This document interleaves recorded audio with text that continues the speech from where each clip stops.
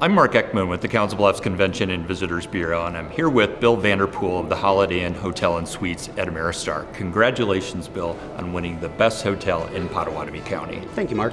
What does this award mean to you and to your hotel? It means a great deal, to be considered the top hotel in Pottawattamie County in such a prestigious award category means a lot, especially for the hospitality industry. Our focus is always on providing great guest service, and that helps us to be considered the top hotel in Pot County. My entire team does a great job of taking care of our guests consistently, providing friendly service, and that's what the hospitality industry is all about.